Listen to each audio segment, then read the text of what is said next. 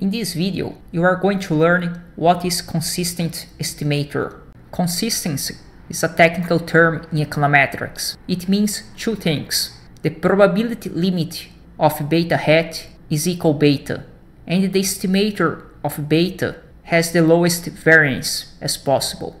The second property about the variance will be object of another video. Let's start with the definition of beta hat. On Y, let's plug the definition of the simple regression model, and let's distribute this x beta in the error term to get this expression. We can write beta hat as beta, the covariance matrix of x inverse, and the covariance between x and the error term.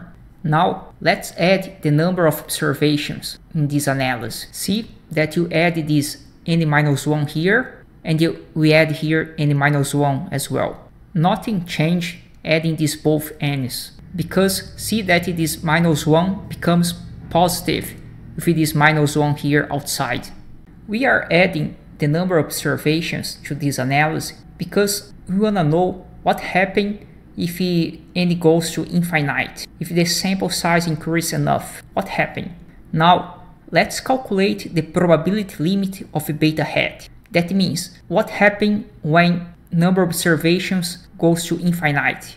Beta, the parameter, is not a function of n. Therefore, you just copy beta. This first probability limit we are going to ignore because this will converge to this matrix covariance of x. Nothing changed. Our focus is in the second probability limit because this term here can go to 0.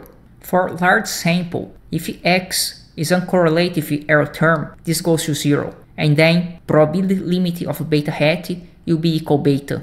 The point here that you are claiming that beta hat will be unbiased for large sample. And what we need is that x will be uncorrelated with the error term. We don't need independence, that is a stronger assumption.